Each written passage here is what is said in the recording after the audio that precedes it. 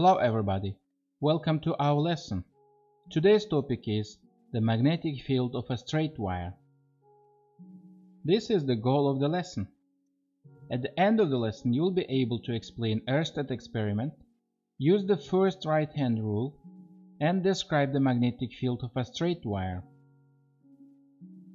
In 1820, the physics professor in Denmark named Hans Christian Oersted is in the middle of a lecture, and he is using a compass and an electric wire for a demonstration.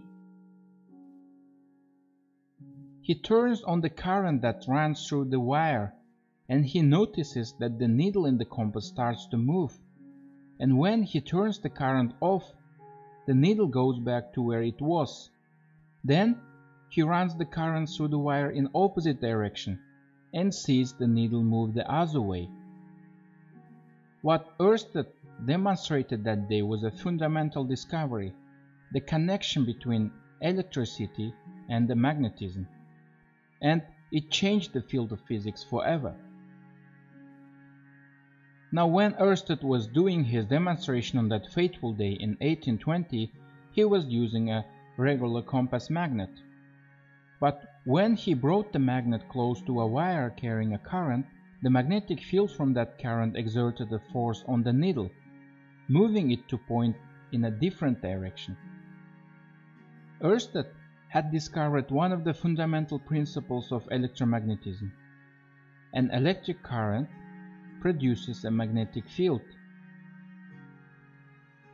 After a few months of experimenting, Oersted figured out that when a current runs through a wire, the magnetic field that it produces surrounds the wire. Expressed with field lines, the magnetic field would appear as circles, with the wire at their center. We said that Oersted did some experiments, and pay attention to this demonstration. When a current passes through a wire as shown in picture, the compass will align in a circular pattern around the wire. It can be deduced that the magnetic field lines around the current-carrying conductor form concentric circles with the wire at their center. And if the current was coming straight towards you, the field lines would be pointing counterclockwise. Now, there is an easy way to remember how the direction of electric current and the direction of the magnetic field it produces relate to each other. It's called the first right-hand rule, because there are actually three right-hand rules. Just take your right hand and point your thumb in the direction of electric current. Now, curl your fingers. The direction of your fingers are curling. That's the way the magnetic field lines are pointing.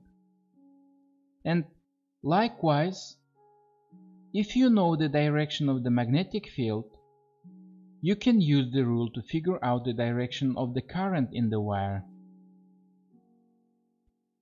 And we use the vector B to represent the magnetic field. The magnitude of the vector is the strength of the magnetic field, and the direction of the vector is the field's direction. The magnetic field lines are directed perpendicular to the plane of the current. Therefore, the directions perpendicular to the page are indicated by symbols this and this.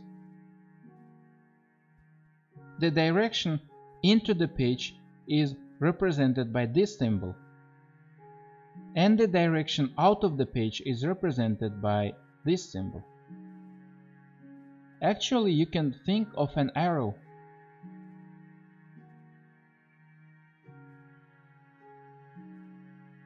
And this is the side view of this picture. This is a top view. So there are many ways of representing fields.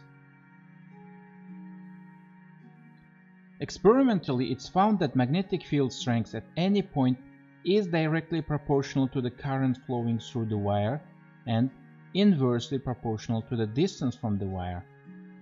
The magnetic field strength depends on current in the wire and distance from a wire. If current increases, magnetic strength also increases. If distance increases, magnetic field will decrease. And magnitude of the magnetic field at any point at a distance r from the wire is given by this equation.